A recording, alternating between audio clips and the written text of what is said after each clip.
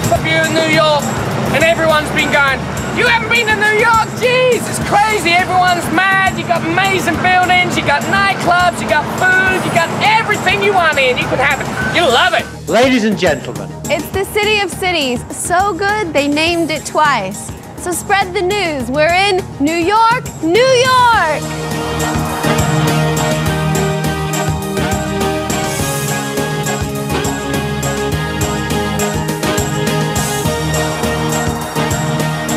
New York City, located on the east coast of the United States, grew from a small Dutch settlement to a global metropolis. On this journey, Ian Wright and I, Megan McCormick, visit the 5 boroughs that make up the self-proclaimed capital of the world: Staten Island, the Bronx, Brooklyn, Queens, and in the center of it all, Manhattan, home to the famous skyline and Central Park.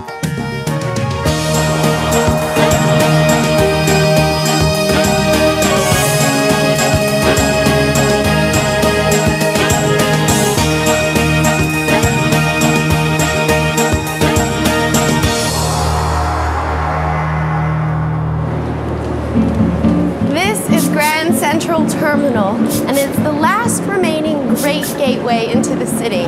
It was specifically designed to inspire the traveler and to impress upon them that they were about to enter the self-asserted most powerful city on the planet. Illusions of grandeur? Maybe not in this case.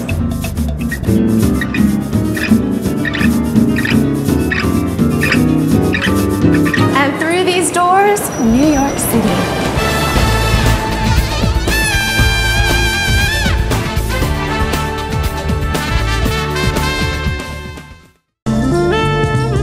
This giant statue represents liberty, throwing off the shackles and holding a beacon to light the world.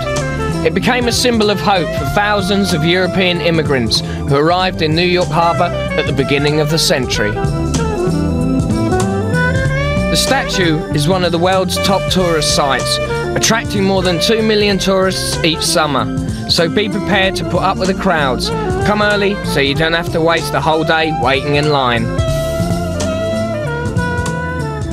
But why did this little island become so powerful? Well, for one thing, you are looking at the most perfect natural harbor in the northeast part of America. How about a little history? Henry Hudson first claimed Manhattan Island for the Dutch East India Company in 1609. And just over there in 1626, Peter Minuit officially bought the island for the Dutch from the local Native Americans for $26 in furs. That has got to be the greatest real estate coup in history.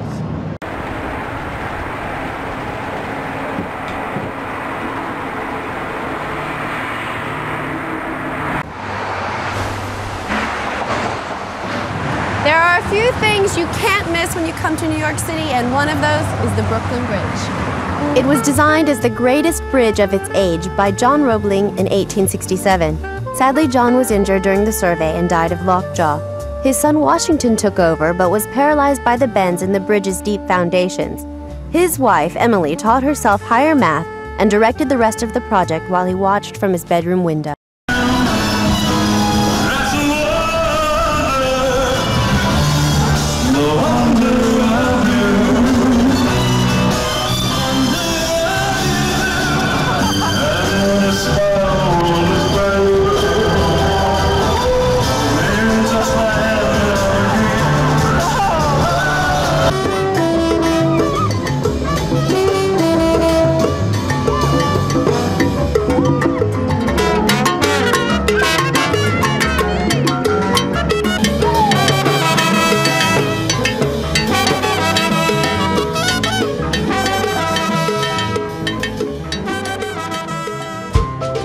To prove that New York is a truly multicultural city, head to the east side of Midtown, where there is a patch of land owned by 191 countries, the United Nations.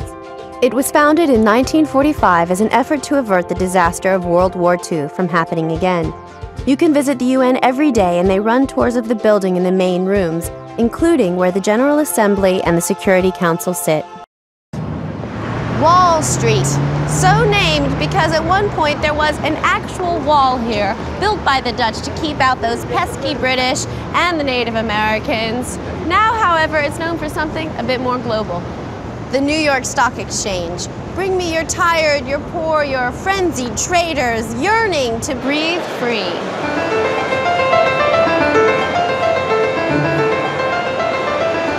It is electric in here. The market feels like a living, breathing organism. It reacts instinctively to global events, ignoring some and seemingly overreacting to others. People spend their entire lives trying to understand its moods, harness its energies, because basically, in its stability rests the financial stability of the entire world. No pressure. The New York Stock Exchange trades 1 billion shares a day and has a yearly turnover of $16 trillion. And just around the corner from here at the American Stock Exchange is a man who has seen it all. And I mean, seen it all. The American Stock Exchange is the New York Stock Exchange's younger brother. Central Park covers an area of 843 acres. Construction began in 1840 to give New Yorkers some space by creating the world's biggest village square. Give me some tactics, give me some tips. Don't go down the hill if you can't stop. That's the problem with people here. That's the red light. This is a cool park though, Central Park, isn't it? This is the best. This is where everything goes on. Oh my God, if it doesn't happen here, it doesn't happen nowhere in the world. Park. Heads up! First time coming down the street. Oh! Red We light, can do it's a red it. light, it's a red light. Oh! All right, you're on your own now. It's my house. What did I tell you? It's his house.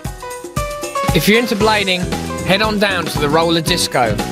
Along with a massive sound system, it's where the real blading experts come to outdo each other. And it's no place for beginners.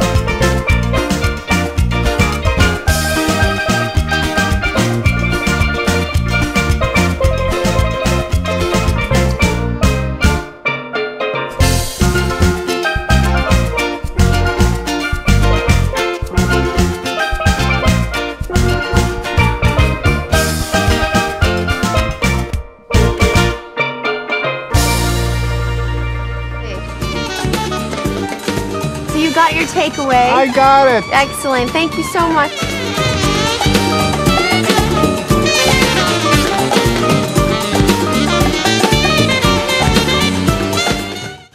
This is Museum Mile. On it, there are 9. Yes, 9 world-class museums along a 1-mile stretch on the east side of Central Park. It is way too difficult to see them all, so I'm only going to visit the biggest.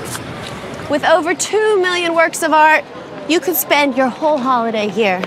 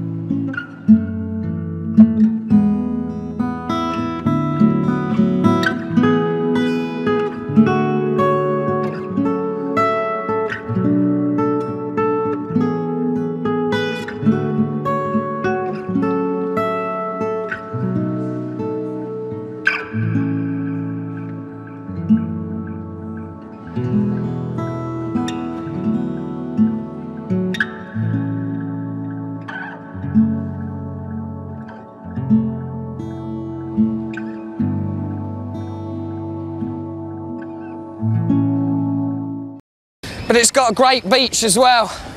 Just go and relax. Forgot my swimmers though. Is there anything New York hasn't got?